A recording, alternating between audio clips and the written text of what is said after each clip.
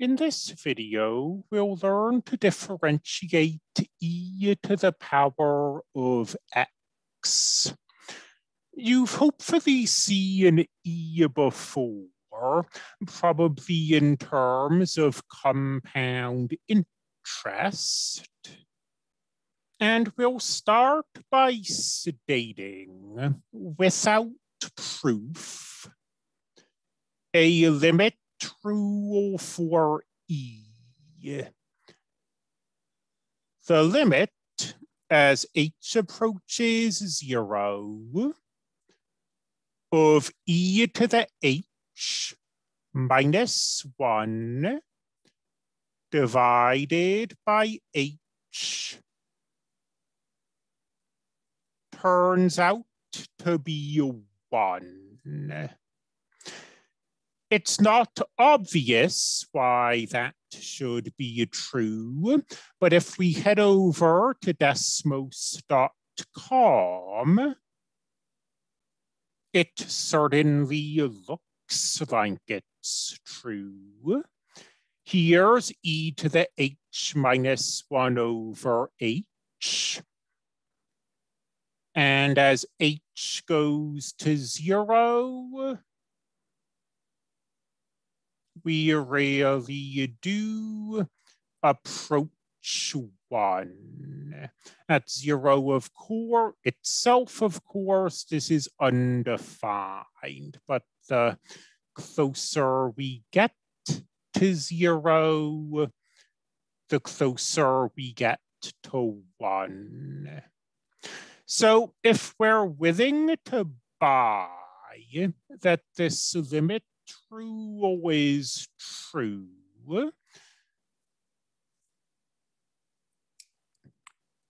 then I can find the derivative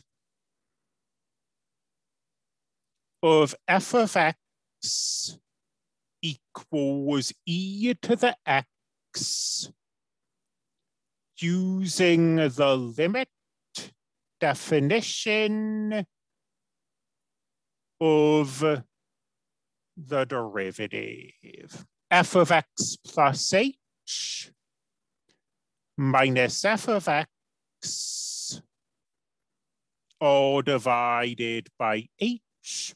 The limit as h goes to 0.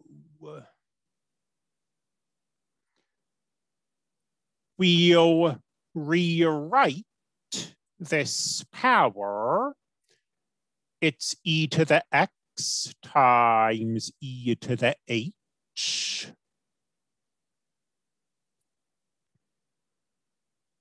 And now we see an e to the x in common. And we'll pull that e to the x out.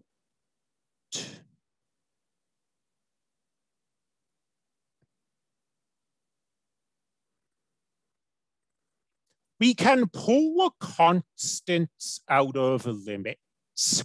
And as unintuitive as it might be to think of e to the x as a constant, it's constant in the sense that as h approaches 0, e to the x isn't changing. There aren't any h's in e to the x.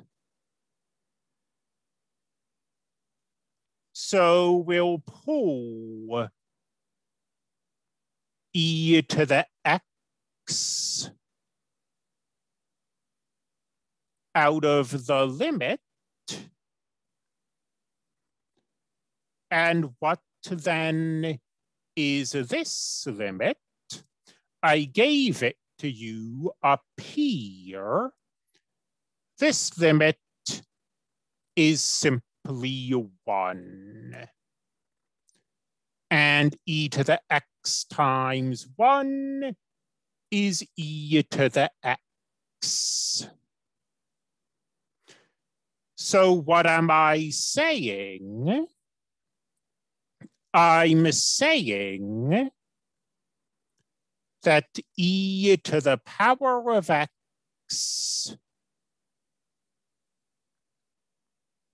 is its own derivative.